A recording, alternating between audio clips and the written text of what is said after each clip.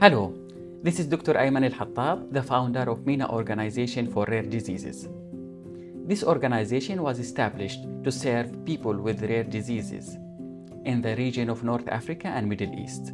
Our goals are to educate and spread knowledge about rare diseases, connect patients, physicians, and social services to provide support and better care for people with rare diseases.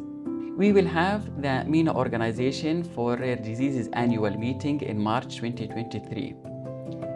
Physicians, patients, laboratories, pharmaceutical companies, clinics, and all people involved in rare diseases will participate to exchange knowledge, aiming to provide better support for people with rare diseases. We will be at the Accessibility Expo in November, so please visit us to provide you with more information about our organization and about our upcoming meeting. Thank you.